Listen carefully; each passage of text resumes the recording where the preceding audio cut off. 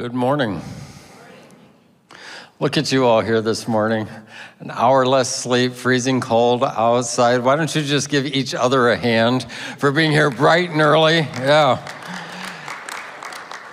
I don't think you're as impressed with each other as you should be. And how many are glad God got here before we did this morning, yeah? That's very good. We're starting a series called Genesis, and we're going to begin by looking at the very first couple of verses of the very first chapter of the very first book in the Bible. And it says, in the beginning, God created the heavens and the earth. Now the earth was formless and empty. Darkness was over the surface of the deep, and the Spirit of God was hovering over the waters. And God said, let there be light. And there was light. And God saw that the light was good, and he separated the light from the darkness. God called the light day, and the darkness he called night. There was evening, and there was morning, the first day. So, why would we want to spend time studying Genesis? And I actually am fascinated by the book of Genesis. I actually believe that the book of Genesis has had more influence on my life than any other book in the Bible. I actually think that Genesis has helped me better understand every other book of the Bible. In fact, without Genesis, I would only understand half of what Christ came to do for us. And the points that God intends for us to understand can actually be learned in looking at this very first book. So I think it's incredibly exciting, and it fills in the missing gaps of things that we believe. In our world, a lot of people, if they have an opinion, they consider that a belief. They're not the same thing. So when we think about God, what do we think about him? Where do we get that information? How do we know it's accurate? Genesis really helps complete a lot of that information. What we discover is everything begins with God. Everything begins with God. First verse, in the beginning, God. He's the subject of the very first sentence in the book of Genesis. And in the first chapter, he's referred to over 30 times. Now, I know that there are people who have difficulty believing that God always was. So, well, where did he come from? Well, he always was. And I had a college roommate, and he was an agnostic. And he used to argue this point with me. He would say, where did God come from? And I would say, he always was. And he said, how can that be? And I said, well, where do you think we came from? And so we went down the evolutionary scale all the way back to the Big Bang. And I said, and where did the Big Bang come from? And he said, well, from gas. I said, well, where did the gas come from? He said, there was always gas. It's just like a college male to assume that there's always been gas. You know, it's just one of those things. Evolutionists also believe that there was always something. There's no one who believes that you start with nothing, because you can't get something out of nothing. Now, one of the challenges for believers is that Genesis chapter 1 is actually not a scientific journal.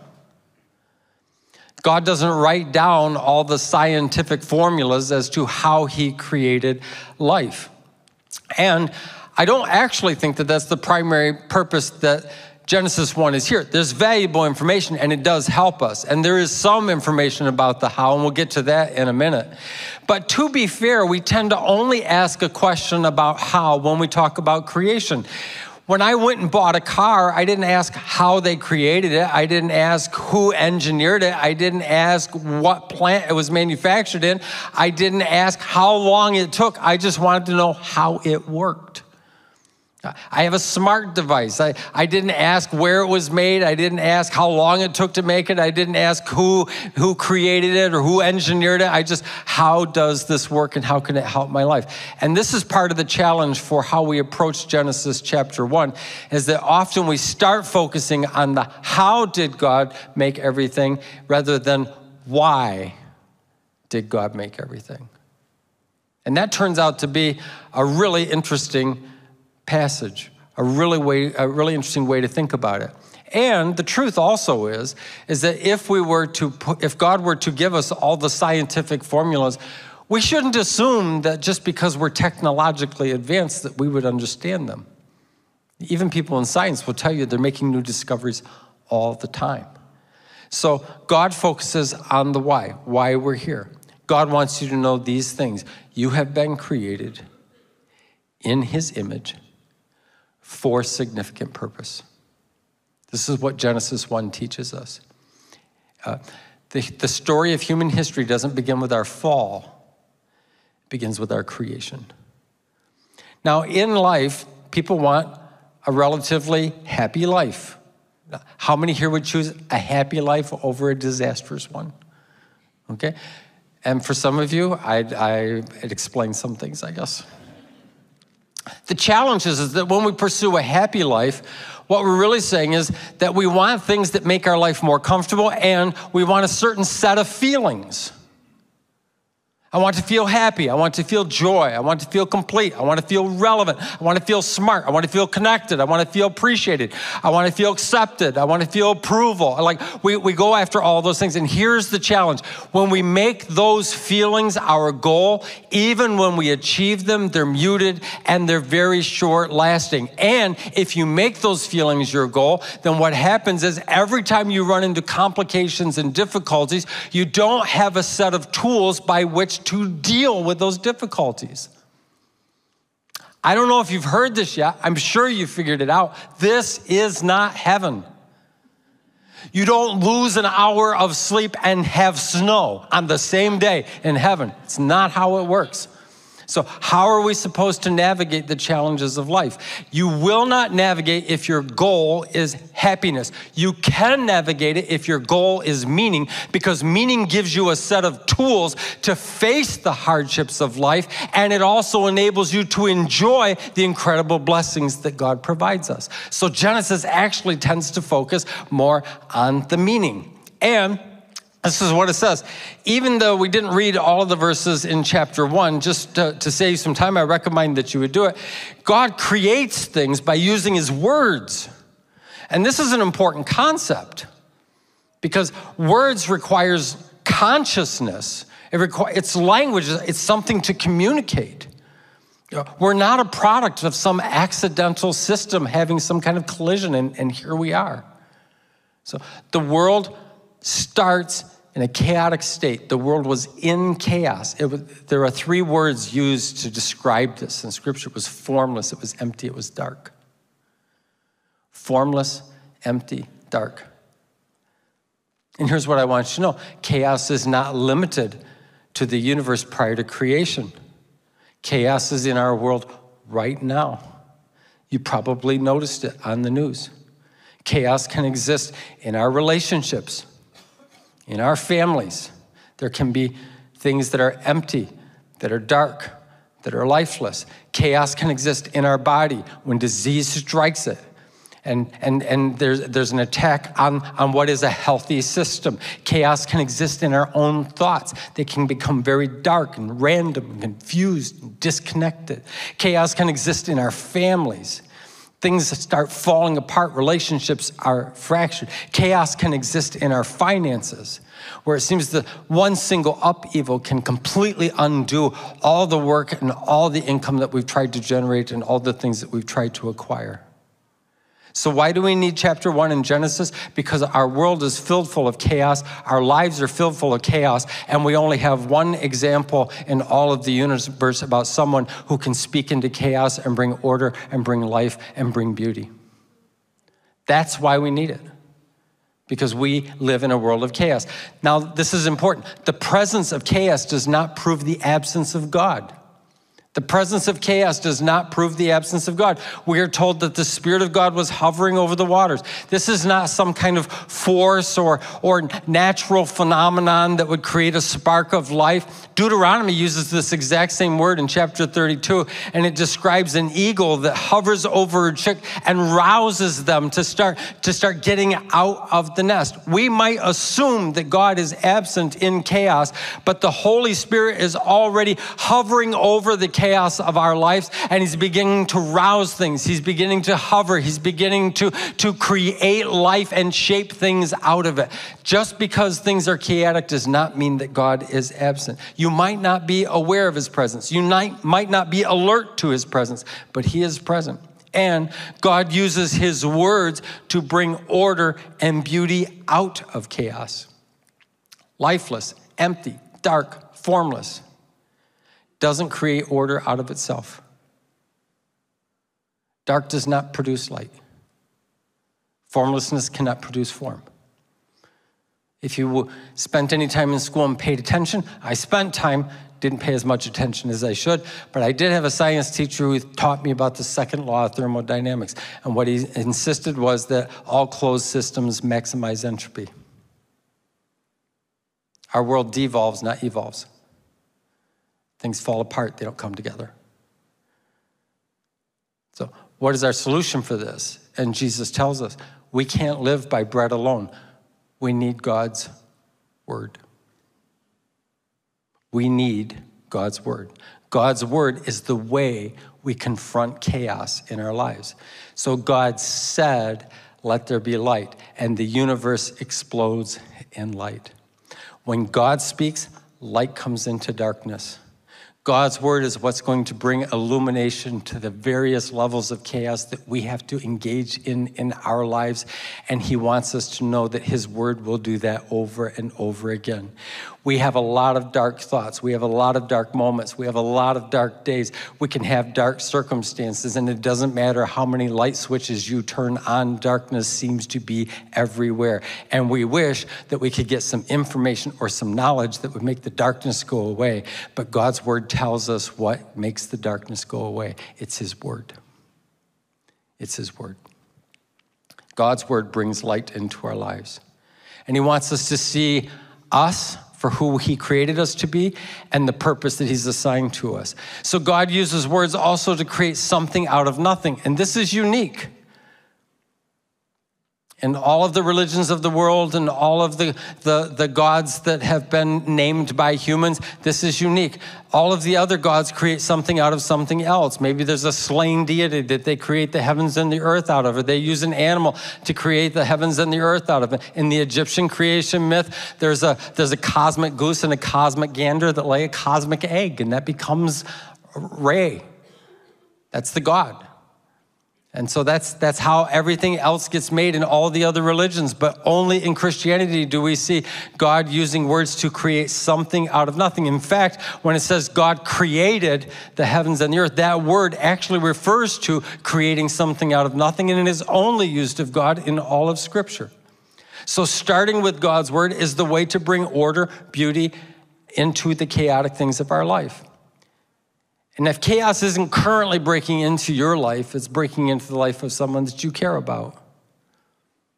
So God gives us his word. It's not just religious history. It's not just a set of rules. It's not just inspiring stories to keep children engaged. God gives us his word. And that word can create universes and bring light to darkness and bring life and bring beauty and bring form out of utter chaos. How many are glad that God's word still does that today? Still does that today. So people ask, why do I feel so empty? Why do I feel so hopeless? Why do I feel so, why is darkness closing in on me? And the answer is chaos is constantly at work in our world. We fear because we know how chaotic things can get. We become angry because we know how chaotic things can get. So the modern approach for this is what we're told, is you go find yourself a mirror and you look deep inside. And deep inside, you will find the light, and you will find the love, and you will find the order, and you will find the beauty, and do you know what will happen if you look deep inside? You will find darkness. And you will find chaos. And if you haven't found it yet, you haven't looked very long.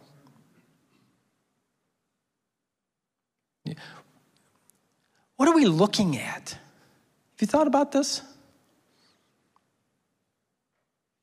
When was the last time you stood outside and looked into a starry, endless sky and let your thoughts go where they might go? We don't do that much anymore. We look at these little screens. Say, not me, Pastor. I got a 65-incher on my wall. Yep. Do you know how big that is compared to the sky? Really small. Why does that matter? Because on all of these screens, there are voices that are telling us what we should think and how we should behave and what we should look like and who's doing better than us and what's wrong with our world and what's wrong with us. And all of these voices do not change chaos. They actually add to the chaos. But there is a voice that makes a difference and speaks beauty and life and peace into our world. And that voice comes from God. If you want to start thinking different thoughts, start looking at something other than smart screens. They're not that smart. They're not. This is not an anti-technology message. I use technology. Thanks to technology, I got up on time today. That's how that works. I'm grateful for it. That's not the point. But the point is, I will not solve the chaotic and the darkness realities of my life by staring at screens where other humans are telling me their opinions or their frustrations and saying it in ways that gets me all caught up in it. If I want a really different view of life, it won't come from a mirror and it won't come from a screen. It will come when I look to the God who creates the heavens and the earth and I listen to the words that he has to say. That makes all the difference in the world. That's a really good place for an amen. Yeah. So chaos might be unavoidable, but God's word is always available. And God's word says it will never return void. 2 Timothy puts it this way, all scripture is God-breathed, and it's useful for teaching, for rebuking, for correcting, and training in righteousness, so that the servant of God may be thoroughly equipped for every good work. God's word, all of it, it's God-breathed. Hebrews 4 says, the word of God is alive, and it's active, and it's sharper than any double-edged sword. It can even penetrate to the dividing of soul and spirit, joints and marrow. It judges the thoughts and the attitudes of our heart. Nothing in all creation is hidden from God's sight.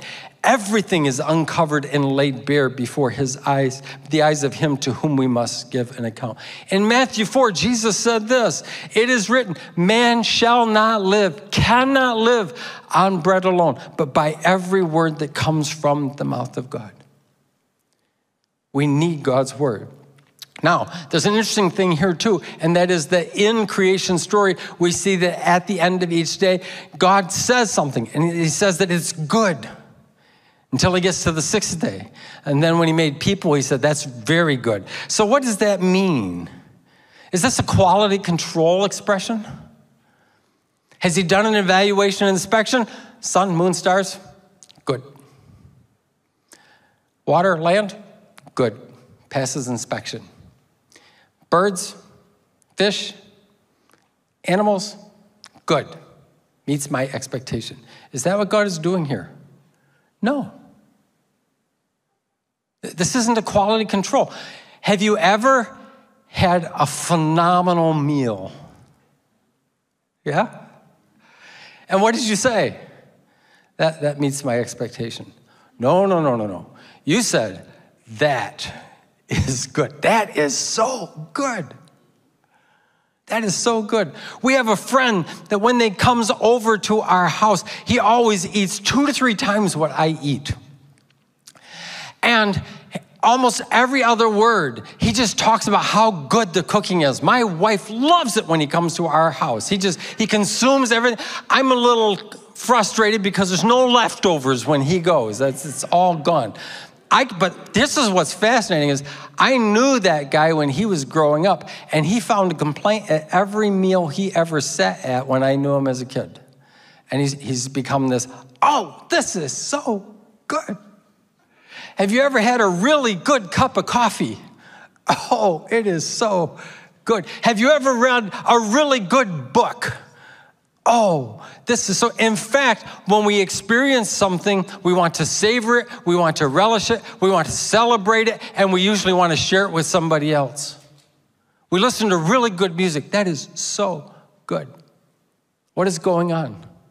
We're not just assessing its quality, we're enjoying it. And this is what I want you to know about God. When God created us, he wasn't just checking boxes and say, sun, moon, and stars, done. He's not checking boxes. When he creates, he looks at what he has created and he claps his hands and he sings. In fact, most biblical scholars believe that Genesis 1 is actually a song. That's why you get those repetitious phrases in it.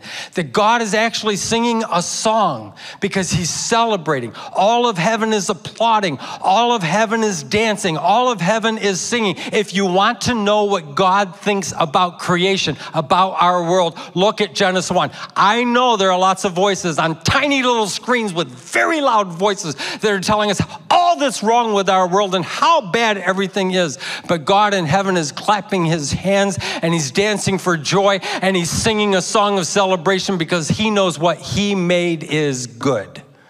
How many think we need that word in our world today? Yeah, well, it's true even if you don't say amen. Yeah.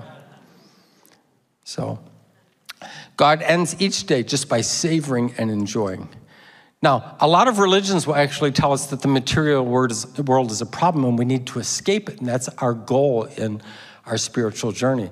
That's not what Genesis 1 teaches us. Genesis is not, by the way, Genesis is not the only account in Scripture of creation. There's multiple accounts of creation in Scripture. You can find one in the Gospel of John, 1st chapter. In the beginning was the Word. The Word was with God. The Word was God. He was with God in the beginning. Through him all things were made. Without him nothing was made that has been made. In him was life. That life was the light of all mankind. The light shines in the darkness, and the darkness has not overcome it. The Word became flesh and made his dwelling among us.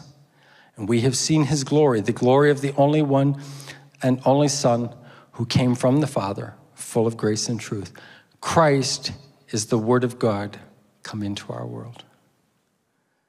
He has come to bring life and beauty and order to our chaos. He wants to give us life to the full. God still has something to say to us in our world, and he sent Jesus to say it. Heaven and earth will pass away.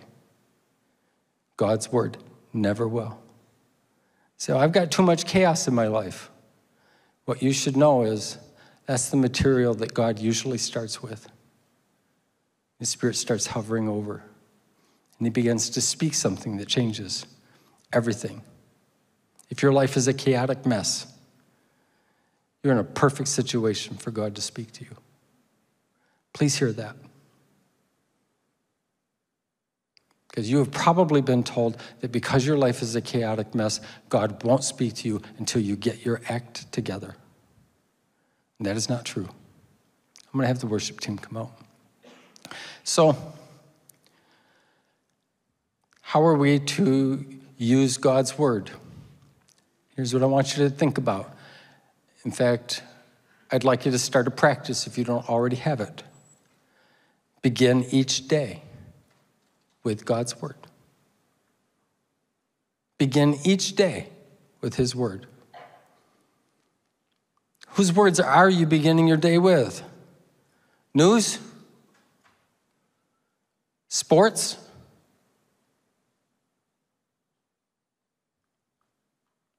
Really? Do you think that information is going to bring light to darkness and life to lifelessness and form to formlessness and beauty to chaos? It's going to take God's word. Focusing on a brief passage from Scripture can have an incredible influence on the rest of your day. Say, well, I tried it. I didn't feel. No. Don't do that.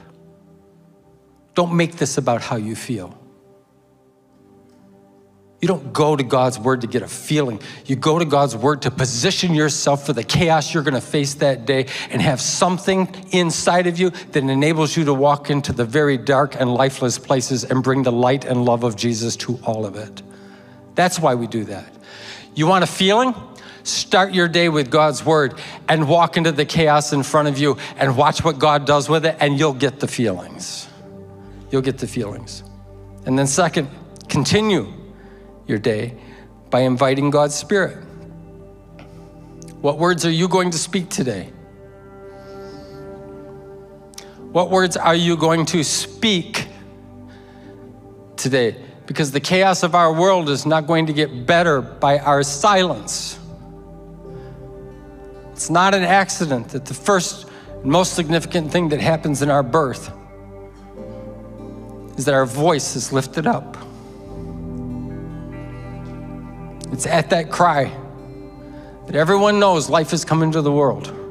Your voice matters, and your silence will not make things better. I know you've been told that. If you speak, you'll just make the chaos worse. The chaos is what it is, but you can have words to speak that bring life to it.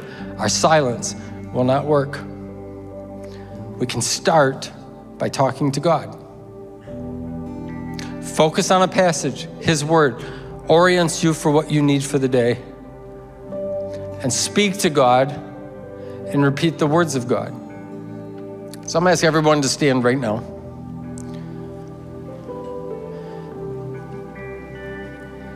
And I'm going to ask you to identify two people in the room. I don't care where they are.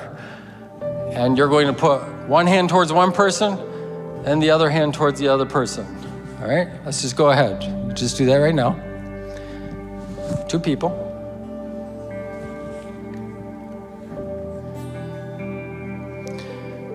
Now, this is what I want you to do.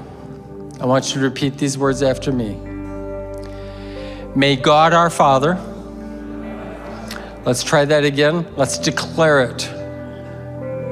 Let's try it again, rather. May God our Father and the Lord Jesus Christ give you strength and peace. Amen. That simple act can make a difference in our lives. Father, would you help us today to be hearers of your word and repeaters of your word so that the chaos of our world can experience your light, your purpose, your life. In Jesus' name, amen. All right, one more time, let's sing I Won't Bow to Idols.